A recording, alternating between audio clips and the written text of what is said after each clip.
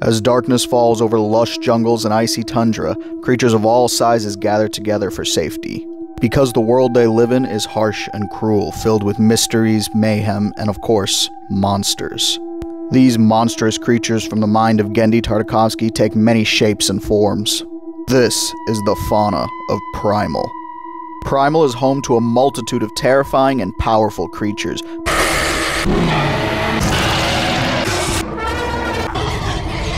But few match the sheer tenacity and ferocity of Spear and Fang, the titular characters. Spear is no ordinary human, instead he's a Neanderthal, and though he shares many qualities with us, he also has many qualities separate from us. Spear displays advanced survival qualities like a higher muscle density. This allows him incredible feats of strength like dragging Fang by himself, breaking a Tyrannosaur's leg with a rock, and throwing his spear straight through solid objects. Spear is far more agile and quick than you would expect and is capable of great speed when running, climbing, or even swimming. On top of that, he has far more stamina than a regular human, and he rarely gets tired, and if he does, it's not for very long. These nearly superhuman abilities allow him to climb near vertical surfaces like trees or cliffs with little to no support. And as I said earlier, it also makes him far more durable and tolerant of pain. And it helps him to shrug off blows from opponents far more powerful than he is. And of course, Spear's main advantage, like most Neanderthals and humans, is his intelligence. Because of this, like humans, nearly anything he picks up can and will become a weapon if needed. Fang is a green and blue adult Tyrannosaurus rex, and she likely got this color from the area she lived in. She also has one unusually large tooth, which has given her a bit of an odd jaw structure. Why she's smaller than normal Tyrannosaurs is unknown, but it seems that most Tyrannosaurs in this series are around her size, if not a little bit larger. However, don't let her size fool you, because she's a more than capable hunter and fighter. Like all members of her species, she has an excellent sense of smell and vision, allowing her to track and hunt prey far more effectively than most large predators. She has been shown to be far stronger than she appears, capable of ripping off heads, jaws, and other vital organs from similarly sized or even larger opponents.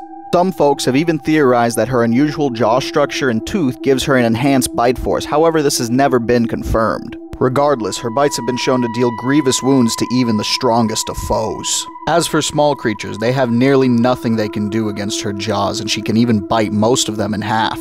As you'd expect from a Tyrannosaur, she's incredibly durable, but not overly so. She can most certainly be wounded, but most of the time this doesn't even slow her down.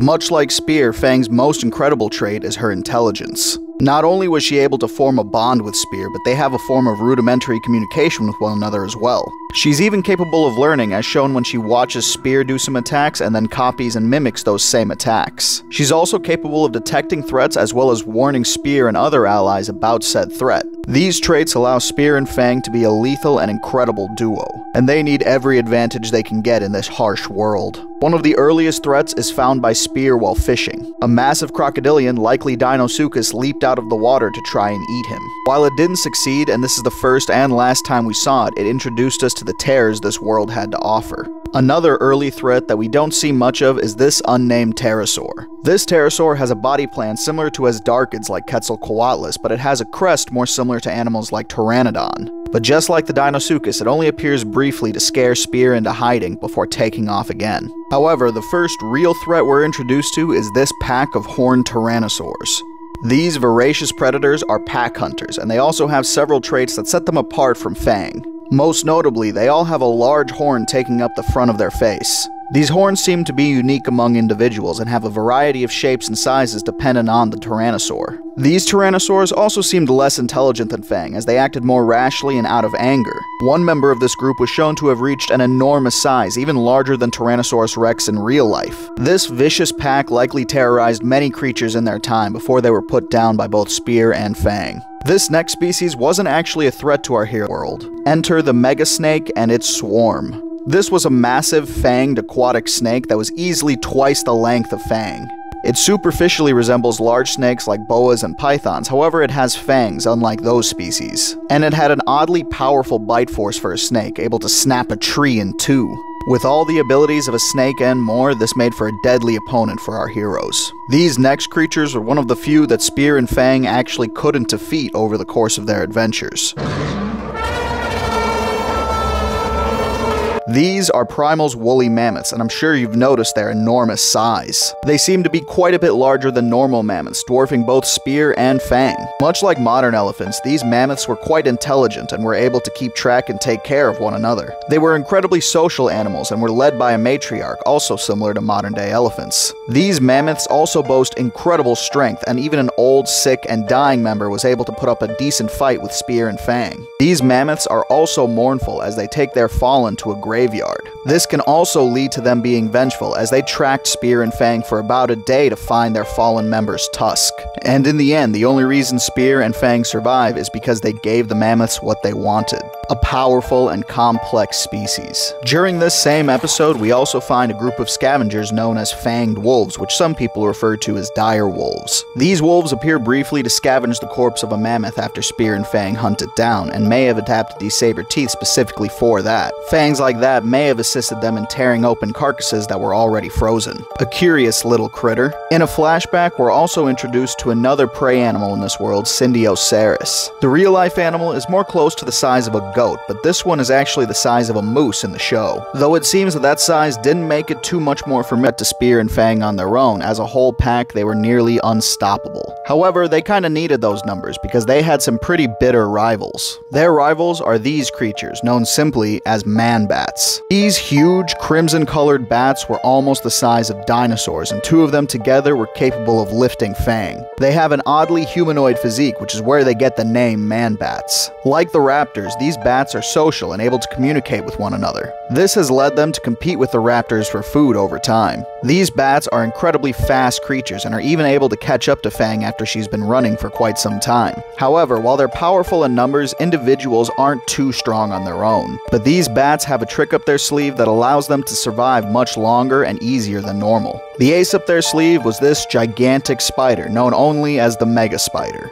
This gigantic creature was around the same size and possibly even larger than the woolly mammoths. In exchange for being fed by the bats, the spider would store their food by wrapping silk around them. This allowed the man-bats to keep their population fed for an extended period of time, which allowed them to boom into enormous numbers. In addition, the spider kind of served to guard all of their kills. Each of this spider's legs are tipped with large claw-like appendages that can grab and hold on to creatures and objects. And it's shown that each of these legs has enormous strength with the capability of lifting up Fang and bashing her against walls. It's also capable of shooting its webs from its mouth instead of its rear like normal spiders. And while this ability is never really shown on screen, it is thought to be venomous because of the green liquid dripping from its fangs during its introduction. Now that's what I call a creepy crawly. During the same episode, we're also introduced to these humanoid-looking creatures, which is thought to be Homo erectus. Alright, now quit laughing and get your mind out of the gutter. They were shorter in height and less evolved than Spear was, and not quite as intelligent as him either. They lived in the same territory as the man-bats and hid in a system of underground caves to protect themselves. Because of their life underground, many members of this species appear to be very gangly, pale, and sickly. Their arms are also noticeably long, allowing them to knuckle walk like gorillas. And while we don't know much about them beyond that, they're still a curious group of creatures.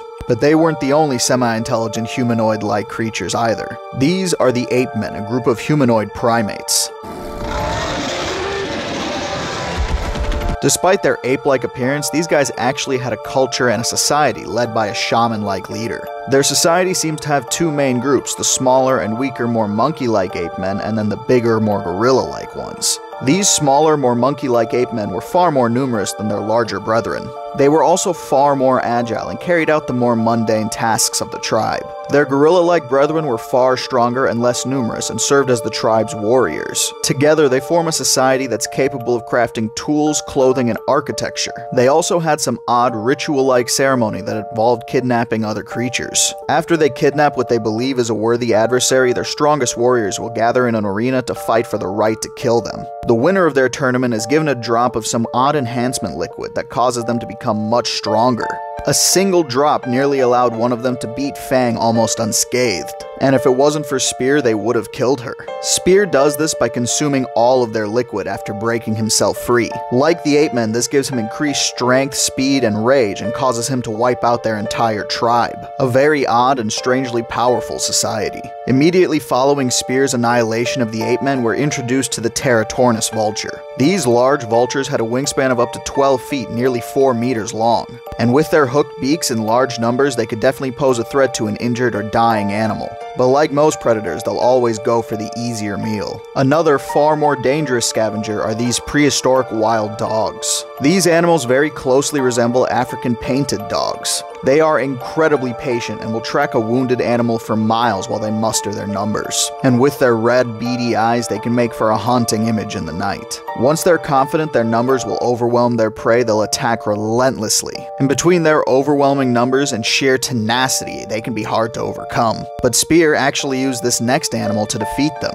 These are a group of carnivorous, armored bugs. They attack and attempt to feed on any creature entering their cave by swarming over them. They range in size from as small as a cockroach to as large as a horseshoe crab. And all over their armored back, they possess large spikes, making it difficult to crush them. This species' only real weak point is their undersides. And after learning how to kill them, he used their corpses to fight off the wild dogs with their armored spikes. Spear's a clever lad, after all. The next creature Primal introduced us to was this peaceful group of Argentinosaurus. These massive sauropods can reach over 100 feet or 30 meters in length. They seem to prefer the fruits in the forest near their nesting sites and were rather peaceful animals overall. Unfortunately, that changed after one was bitten by an infected hadrosaur. Despite that hadrosaur's quick death, his victim quickly became a threat to the rest of his herd. Whatever the infection did, it causes this Argentinosaurus to have no regard for its own personal safety or that of anything around it. Its strength, speed, and agility all seem to increase dramatically, and it's driven by pure unbridled rage and bloodlust. This was one of the only creatures that Spear and Fang didn't even try to fight. They did the only reasonable thing you can do. Run. The next group we're introduced to is this group of witches known as the Coven. The Coven was a group of all-female humanoids, likely related to Neanderthals like Spear. This Coven has quite the wide array of magic that makes them a very serious threat. Firstly, they're capable of mind-controlling other creatures, such as Fang and this pterosaur. They're also capable of pausing time and using that time to look into other creatures' memories. They're also capable of shapeshifting, and it seems that each witch has a unique transformation. This includes both a giant wolf and a giant raven. Instead of the normal method of procreation, these guys use ritualistic magic. By sacrificing another humanoid, usually a Neanderthal, they can create a baby, allowing their numbers to remain consistently replenished. This next creature was only seen briefly, unfortunately. This is Smilodon, a usually keen and cunning predator. Unfortunately, we don't really get to see it in action very much because its time is cut short in its first appearance by a much more dangerous foe. Another group of animals whose time was also cut short by the same foe were these ceratopsians. To any standard foe, these ceratopsians would make a formidable adversary. However, despite their incredible bulk, frills, and horns, they were no match for the next creature on our list. This is the Night Feeder. This monstrous creature remained unseen for a majority of the episode, but we do manage to deduce a few details. It was a theropod dinosaur around the same size as Fang, and it boasted incredibly long, powerful, and sharp claws. While it isn't ever revealed exactly what this dinosaur is, my thoughts are that it's a megaraptorid of some sort. However, no matter what species it was, this creature moved at unnaturally fast speeds. This creature maintains incredible momentum even when slicing through incredibly tough material like tree trunks or ceratopsians. This creature is also unnaturally aggressive, killing for fun or sport. This creature was specially adapted to hunting at night, able to see much better than most other creatures. Much of this creature's personality and abilities may come from the odd black tar-like substance covering its body. This goo protects the creature and allows it to shrug off most physical blows. It has been theorized by fans that this goo is the same liquid Spear drank to enhance himself. However, that's never been confirmed, so we don't know for sure. But you don't know for sure! Oh, by the way, the creature that's believed to have been mutated by the goo would have been this little compy. He's an adorable little guy and he only appears very briefly, so give him some love. Oh, also I didn't mention this, but the Night Feeder does have a weakness. The Night Feeder is photophobic, meaning it's afraid of light. And that gooey tar-like substance that covers its body, turns out it's flammable. An incredibly powerful creature with such a simple weakness. Oddly, the species we're introduced to immediately following the Night Feeder is actually us.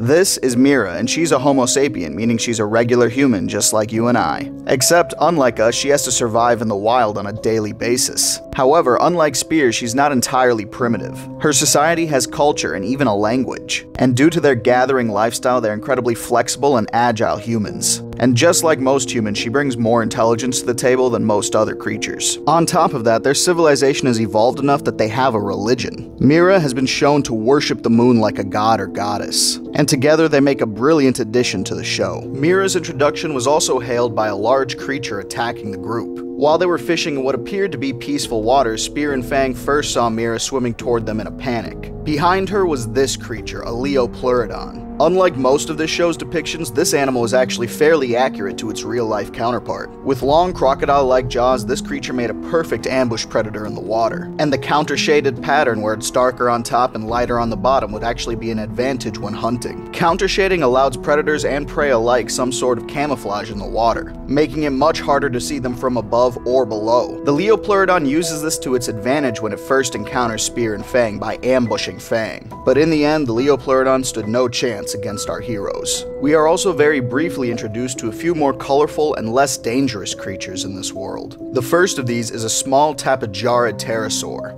These tiny and beautiful creatures were extremely colorful, likely to help them with mating. Based on the size of this species, I'd say it's likely that they mostly ate insects or small shellfish. Another of the colorful and non-dangerous creatures is this oviraptorid named Anzu. Anzu is a mixture of purple and pink in coloration with a very bright purple crest on top. Just like the previous pterosaurs, this large oviraptor was only seen briefly as it was being hunted by Spear, Fang, and Mira. Another of these small, harmless creatures was this little theropod known as Coulindrodromeus. These tiny, adorable little dinosaurs were covered in a coat of fluffy red feathers that fade down to orange on the tail. But that's all we really get to see from them because they flee from Spear, Fang, and Mira immediately, which, if the previous creature was to go by, wasn't a bad idea. The final creatures we're introduced to in the first season of the show are these, the monkey men.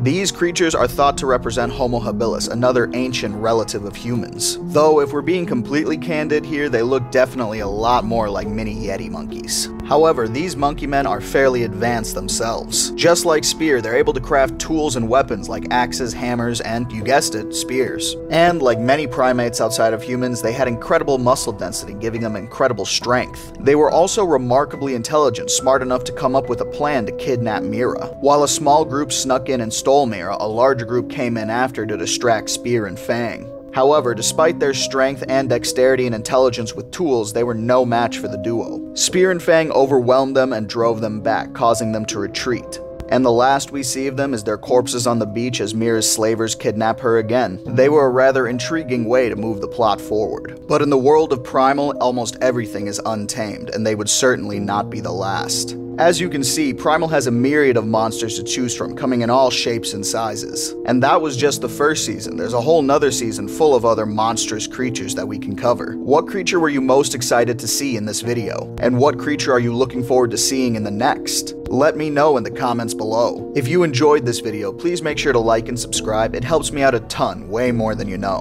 Thank you all so very much for watching, and to Genndy Tartakovsky for making such an amazing world. Remember to be good people, and I'll see you guys in the next one.